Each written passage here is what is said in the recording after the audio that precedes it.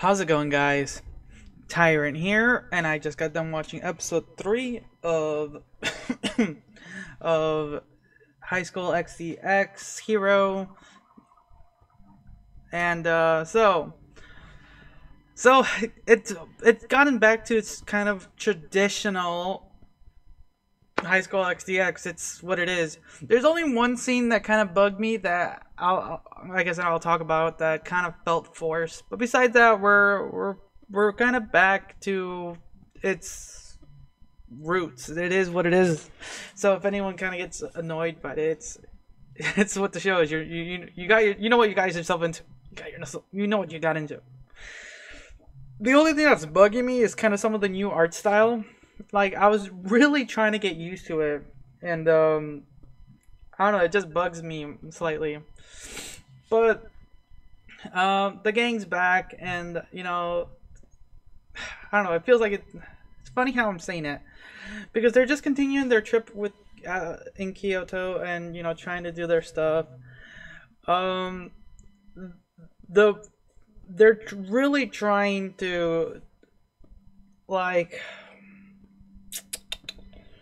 not force, increase. I would let's go with, they're trying to increase points for the relationship with a lot of the characters in this episode. More so with Asya lately. Like, for me, she's her character has been updated more than like anyone else. Like, her face, her boobs, they're literally bigger. Like, her overall character has been upped to another level. She's more adamant. Like, season wise, she's been slowly getting there little by little, but now she's like there. And like I said, I'll talk about it in a second. So they've kind of now, with the whole youkai situation and everything, that's kind of been settled. They meet, some misunderstanding was cleared up, and Aziel has kind of like, this is what happened, everything, we're going to be working with them. If something happens, we're going to need your help, and that's kind of cool. During this scene, there's a part that really bugged me, that literally felt like it was thrown in there. Like, I was like, what? Why? The scene I'm talking about is once they show an image of, I can't remember the fox girl's name, but a picture of her mother. And unless I missed it or something, there was no indication for her to be sexualized, other than for Issei's enjoyment and for the audience. Literally, there was no reason, and it's like frustrating me. Like, why are you throwing this in there? Like, if you showed us the image and her being well endowed, I would get it. But we kind of got it on an angle, and you kind of saw it. It was like, I actually tried to look. It's like, and then they just threw his lustful daydream, and then, like, oh, god damn it. And it just, for me, that just felt forced, and it bugged me a lot.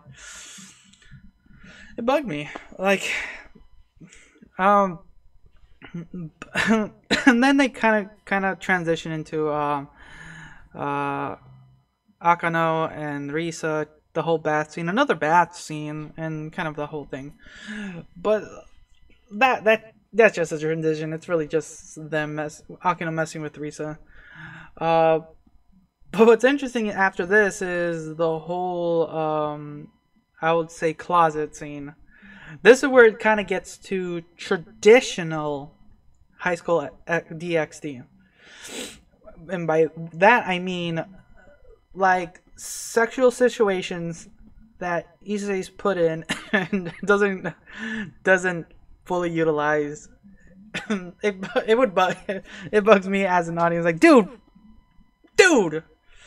What I mean is, so they Ashio and the rest of the girls are gonna end up going to his room to play games and shit.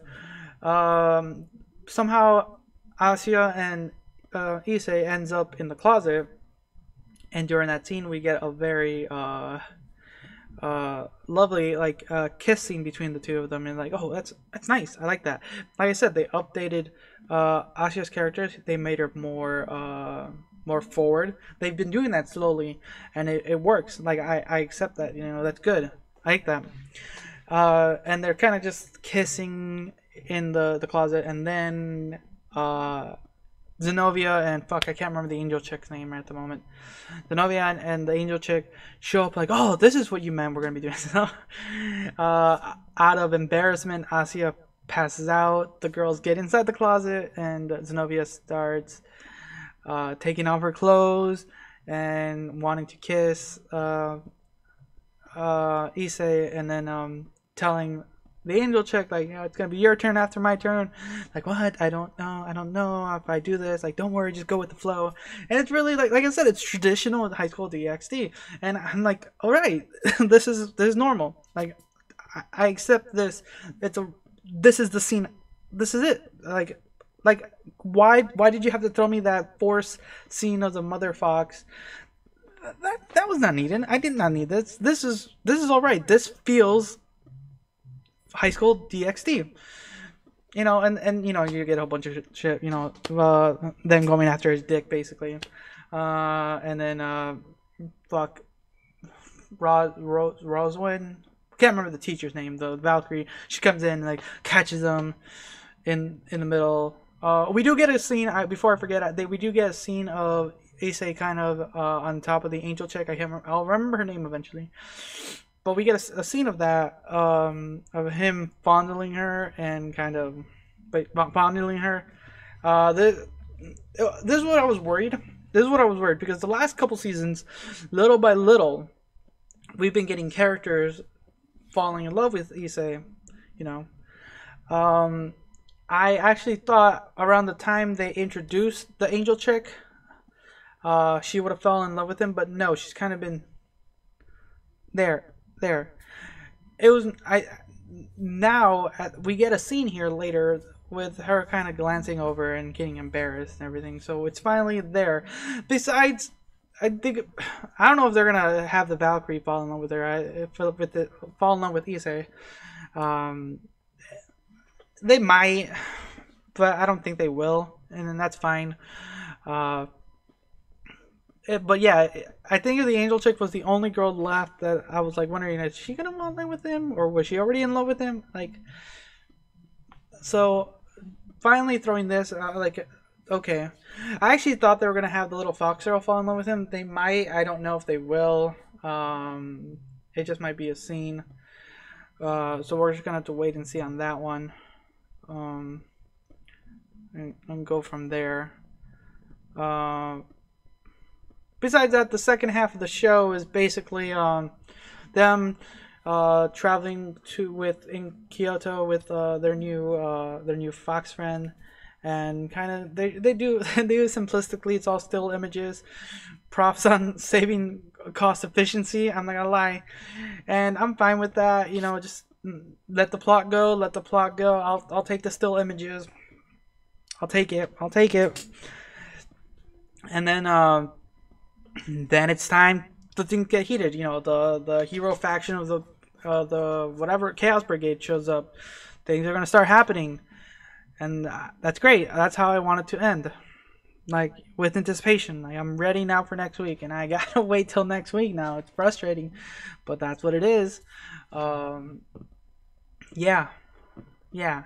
Besides that, it was besides that one scene of that forced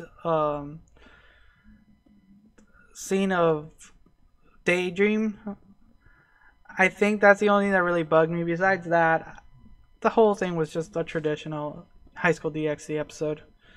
That's about it. I might have to rewatch it